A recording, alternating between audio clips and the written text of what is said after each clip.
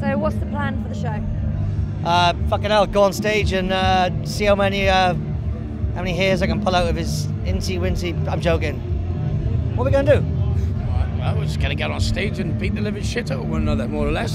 Stick drumsticks up our ass. Maybe nice. do Themed with the music then. Oh yeah. It's what we're like, the fucking failed musicians. Like, we had the MTV show, which is a music TV television channel, except we can't play instruments. Well, we can badly, breaking guitars over each other's heads, putting drumsticks up each other's asses. We've actually got Dave Lombardo's drumsticks. They're gonna go up the bum bum. And that's tonight.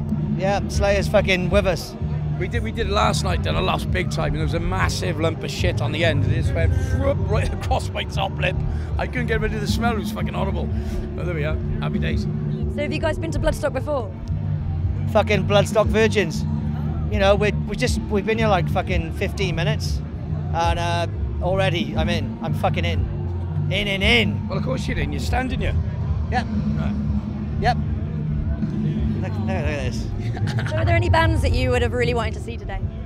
Yeah, I was looking forward to seeing Take That, and then I was going to go over to the other stage and check out End Ups, but apparently they got murdered and put in little bags and carted away because it's Bloodstock.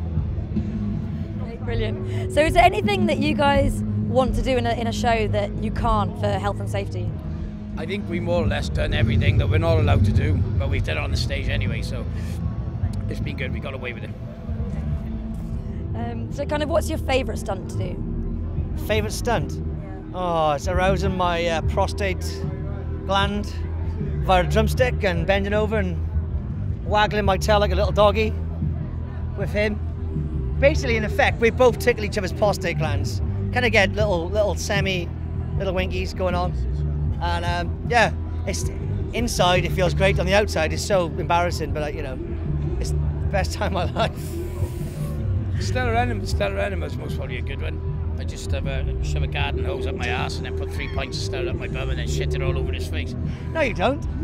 No, that's Joyce's face, and he's not here, and he's just wrong as fuck.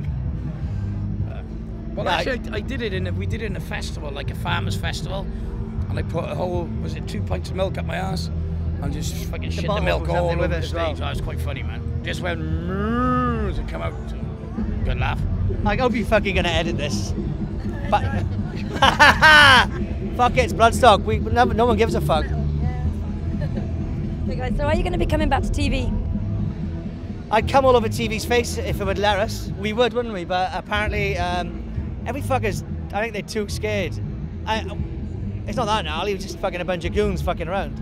But I think MTV have kind of gone on to like those other like kind of weird reality TV shows, which sucks. And it kind of is reality.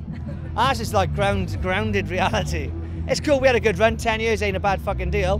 We're doing other shit, you know, we're still Dirty Sanchez. You don't need a TV, do you, a fucking TV show to you know, you got fucking YouTube. We've got our own YouTube channels now. Fuck it, whatever, man. Like, if anybody out there wants to give us a TV show, fucking bring it.